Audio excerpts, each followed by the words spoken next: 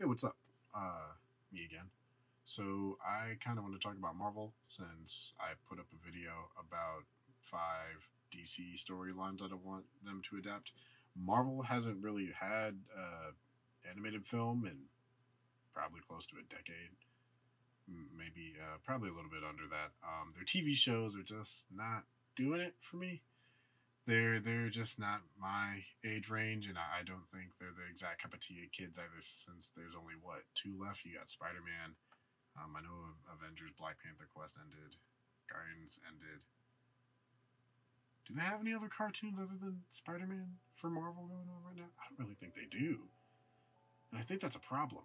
Here's my list of 5 Marvel storylines that I think they should adapt.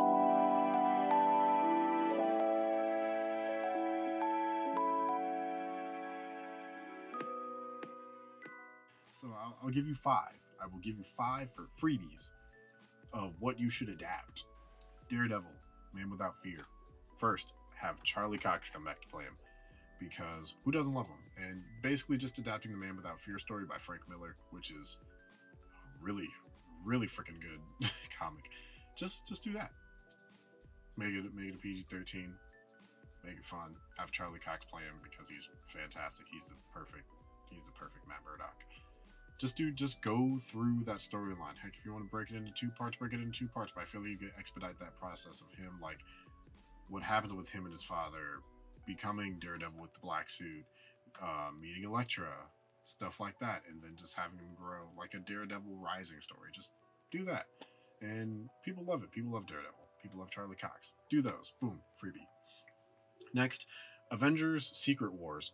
Yeah, just adapt Secret Wars. I'm almost certain that at some point down the road that Marvel's going to try their hand at like a secret invasion, but they'll probably call it Secret Wars because of the scrolls and Badoon and blah blah blah blah. But do a version of Secret Wars. I feel like you get really creative with like who you cast for that, how you execute that, and I mean the first Secret Wars, like way back from like the 70s. Do an adaptation of that one. I feel like you could do a lot to kind of inspire a new version. I'm sure Kevin Feige has his own plan for how they're going to do their version, but an animated version I feel like is really fun. You can get wacky and experiment with different characters. If you want to adapt one of the other Secret Wars, like Secret Wars 2, Secret Wars 2019, Infinity Warps, which is kind of its own almost Secret Wars type deal, like do one of those. But I'd take it with the OG. You can have Spider-Man get in the black suit. You can have everybody fighting on a big battle world, just like Avengers versus Avengers and aliens and villains and whatnot. You just get really crazy with it. And I feel like you have a lot of fun with where you take that like animation wise and trying your best to make that a bit of a concise story. Spider-Man, the Clone Saga. It is one of the most infamous Spider-Man stories of all time, and I don't think they're ever going to have the balls to tackle it over at Sony, so why not give it a try in the animated world?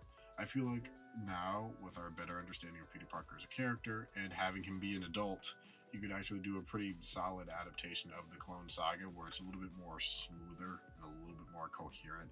People complain about Clone Saga and One More Day all the time, and I was trying to pick between the two of them. I feel like you can do more with stories that everyone already isn't the biggest fan of. You can only improve it. So, like, the Age of Ultron we got is still better than the Age of Ultron in the comics. It's not the best Avengers movie by any means, but it has good aspects to it. It's better than the one from the comics. Do your own Clone Saga. You don't see Miles Warren that much in TV shows. I think he's in the newest one. I think he barely got a cameo in Spectacular. Don't think he showed up much in Ultimate. So use Miles Warren.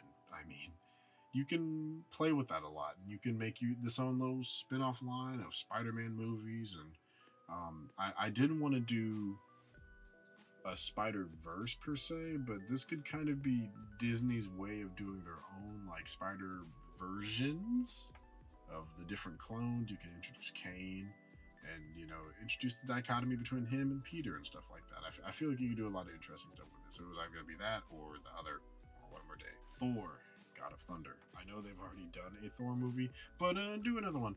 This one is based off of Jason Aaron's run. I could see them spinning this off into its own little sagas, but I would be really intrigued to see them do the story about Thor against Gore, the God Butcher, unless they adapt that for Thor, Love and Thunder, which I have an inkling that they might do just because Gore's a really interesting character with the Necrosword and everything, but I feel like you can do a more direct adaptation using, what's his name, Isad Rebik's art style. I can't remember the poor artist. And you can go really deep with that backstory of Gore and kind of get a more sympathetic villain out of that. So, you know, do Thor versus Gore the God Butcher. Then you have Thor losing his worthiness, and maybe you do one more sin, the original Sin movie, and then Thor loses his title. Then you get your Jane Thor movie, which could, you know, come out just in time for Love and Thunder or something like that. And then you go on with Thor as the Odin son in that journey. So you have these two competing stories. So you have like Thor, who's Jane, and then you have Odinson going on his journey of being the unworthy. And then you converge and come back to Thor. So yeah, I don't know. I feel like you can do a lot of interesting stuff with it because that's just a really, really long story arc. Who knows? Maybe you hit War of Realms. But yeah, do Thor God of Thunder from the Aaron run. The last one is what I call Blade Legacy. It's inspired by that run we were supposed to get of Blade from like 2014 about Blade training his daughter, which I thought was a really interesting concept, but unfortunately got canceled, which really, really sucks because it was a really cool concept art and everything going on for it. But yeah, I feel like you could have a story about Blade raising his daughter as another Daywalker, as a future vampire hunter and slayer and whatnot. And just kind of, I don't know, have Blade, I feel like you could have Blade and his daughter, as he's showing her the ropes, like traveling the world. You can make this a world globe-trotting story about the bond between a father and daughter as, let's say, they go to destroy the 7 vampire lords, and you can make this like a short film series if you want to. You can make it a show, but I would think it'd be really interesting as like a movie of them going against like the first vampire lords, and they're all inspired by like famous literary vampire. Like, of course you have your Draculas, but what about your like Nosferatus or your Camillas, Elizabeth Bathory's, like those vampires? Like, you go against legends, and it's not easy, and you have to show her the ropes and be like, look, this isn't a game, so you either get right or get left. Like, so I think that'd be a really interesting concept for a story, and it can get hype for Mahershala Ali's Blade to come in 20. Those are my ideas. If you like them, like them. If you like them, Disney, happily take them. Please. I think these are all interesting places to go. Originally, I was going to say an Ultimates movie based off the good Ultimate, but I decided against that because I remember the Blade one. So yeah, and plus we never got to see what came of this story, so you could bring in the guy that was supposed to do that as a writer. I thought it would have been really interesting.